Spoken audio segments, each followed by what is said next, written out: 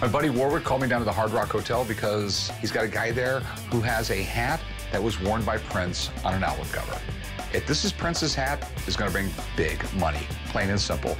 This is Terry. Hey, how's it going, man? How are you?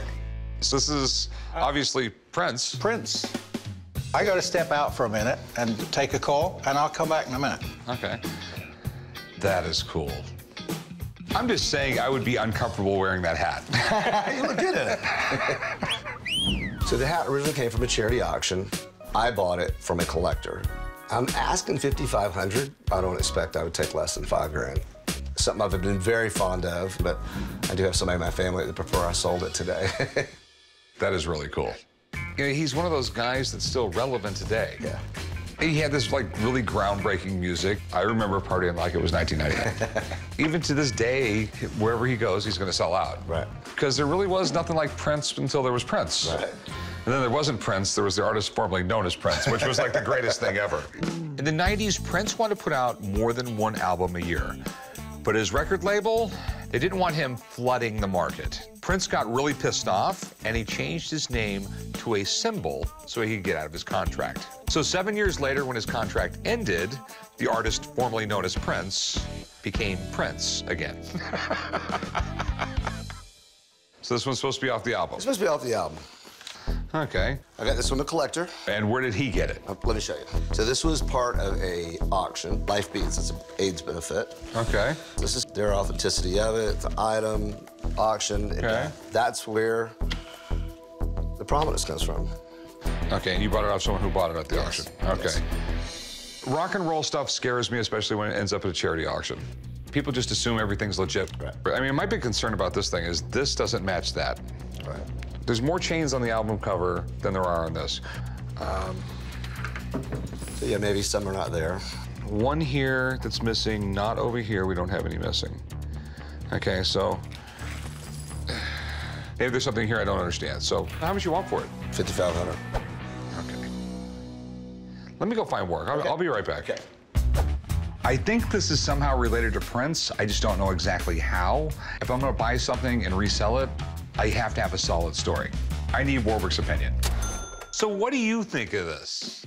Because it's got the symbol on the top, it's from the period in the 90s when he wasn't allowed to call himself Prince, because the record company owned his name. So it's why he became a symbol. Okay.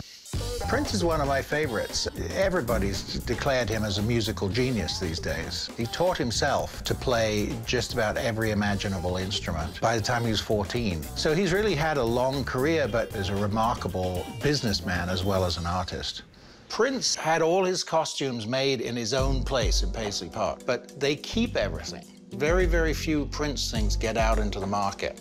To me, it doesn't look like the one on the album cover. It's quite possible it's not the one on the album cover. They always made 3 of anything. This could have been the one he didn't like. It looks like the other ones, but there are differences. Yes, there's less chains or they're shorter. All right, so we just don't know for sure. I think that reduces its desirability a lot. So what is it worth? If this could be connected directly to Prince, I'd say 3,000, 4,000.